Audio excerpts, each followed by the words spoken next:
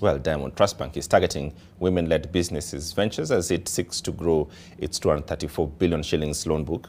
The lender, whose loan book is dominated by facilities to trade, manufacturing and real estate, accounting for 57% of lending, is looking to drive its push for Kenya's growing retail market. In the latest earnings covering the half-year ended June 2022, DTB grew its loan book by 30 billion shillings as it took advantage of the rebounding economic and the transition to risk-based pricing models by the banking sector. Today we were meeting women groups, women in business, women from the grassroots.